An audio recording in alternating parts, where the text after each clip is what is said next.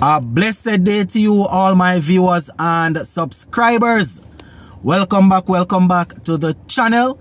Thank you all for checking this one out. Viewers and subscribers, CWI will have to go on a campaign to try and clean up their image pretty soon. We remember what happened in the India tour the other day, and now we see where former West Indies player Dottin, she recently did an interview and she's exposing a lot of things that are actually going on in CWI, in and around the West Indies setup. So we're going to talk about it. Plus we're going to talk a little bit about West Indies senior pacer Kemar Roach, who is heading back to Surrey. That seems to be a never-ending love affair between Kemar Roach and Surrey. So just give a listening ear until the end and let me know what you all think in the comment section. Alright, so I am taking this one from the ESPN website, and they are just typing, they just have the information here based on how it was conducted in the interview. So I'm going to give you a few of what Dottin said. So they start by saying, speaking in detail for the first time since her shock international retirement, Dottin told the ladies who switch podcast that the board has a lot of work to do for the game to improve in the Caribbean. Right? So this is Dottin now, and I quote, "To be honest, there's been a lot going on in the camp and so much I've been through. So many things that needed to be sorted out. And the players not getting the respect and basically the attention, because there are things that needed to be done in order for players to actually perform to the best of their ability." She went on to say, if you are uncomfortable and if you are not, and if you don't have the things in place for your players to be best that they can be, actually, to be the best that they can be, to actually improve, then there's always going to be problems. Right. Let me go down some more and see what Dottin is saying. So she went on, she says, "This is basically me right now, playing in franchise. I am still looking to achieve just what I wanted to achieve when I was a West Indies cricketer.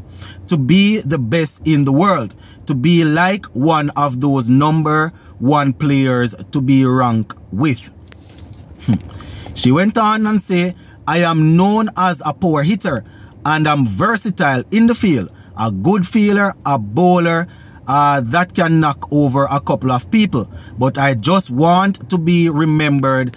To be remembered the person I am." She said that's Dottin. Right? So that is what she's saying. She wants to be remembered as the person that she is. That's Dottin. She's saying that she's learning and she's continuing to improve.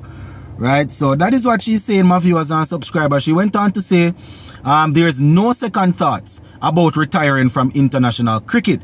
Right? She's calling for better support for West Indies players and improvements in their regional structure.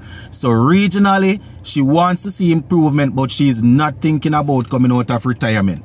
So she went on to say, it has a lot to do with the board, how they handle stuff and how they handle players and how they actually speak to players.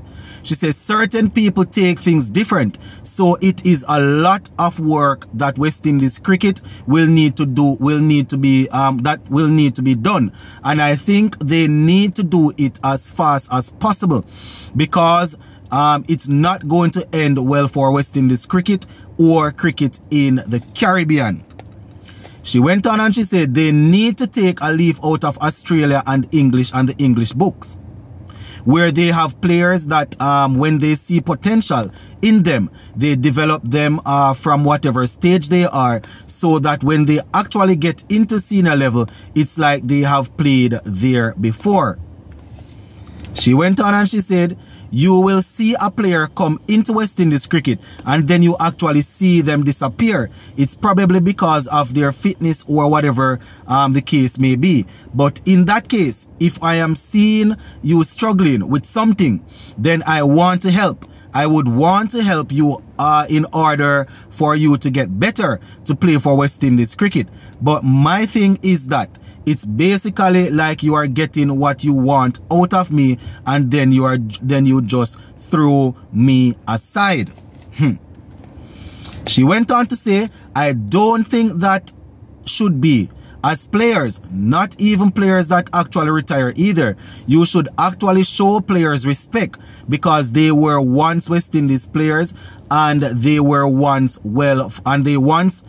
they were once doing well for West Indies cricket, so they take them, so they would take they shouldn't be disrespected. So she's saying if you are playing for West Indies cricket, or if you played and you are now retired, you should not be disrespected and you should not be used as a wet rag, she's saying. So why I tell my viewers and subscribers, she says that the West Indies the West Indies Cricket Board needs to clean up its act, and there is a lot of work that needs to be done if they are going to keep up with what is happening around the world. So that is Deanja Dottin, my viewers and subscribers, letting us know that things are not good and bushy in West Indies cricket. Quite a few people already knew that, well, she didn't pinpoint any specific incident or anything, just letting us know that, listen, CWI needs to clean up its act. But it seems as if her main problem is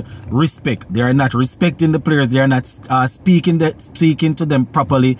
Seems as if they are just throwing them all over the place, or whatever the case is, She also speaks about resources, saying that if you don't have the right resources, you cannot perform, which is something that we really struggle with. But, it's interesting. We're going to look and see if anybody from CWI will come out and try to repel this, or try to do some sort of cover up job.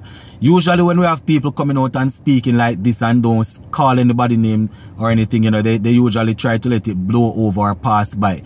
And in truth and in fact, Deanja Dottin did not say anything that we don't already know. So let us see how that will work out, my peeps. So that is it for the Deanja Dottin aspect. Let me quickly move on to another veteran of West Indies cricket who is still active, and that's Kemar Roach.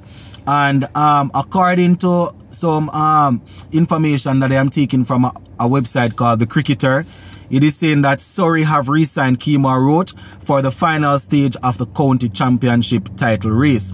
They say the West Indies seamer played 5 games for the club at the start of the summer, picking up 18 wickets before cutting his stint short by 1 game for a family matter. They say, but for a second successive season, Surrey have re-enlisted Roach for the home stretch. They say he took 6 wickets in the match in the first game of his return against Essex in 2022. So this is what they said. This is what Roach said.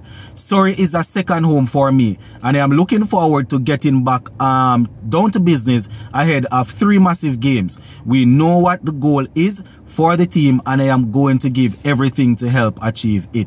So they say Surrey head into this September at the top of the table, with the chances to be crowned the champion. So let us see how that will work out, my viewers and subscribers. As I said, Kemar Roach is always doing some good work there for Surrey.